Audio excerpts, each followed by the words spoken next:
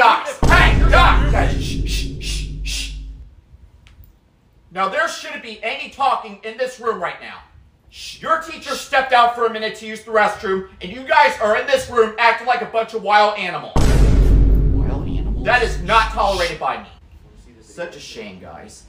Excuse me, you in the back. What's your name? You in the back. Josh. Josh, you better put the phone away or go to the office. Put it away now. Man, I hate this teacher.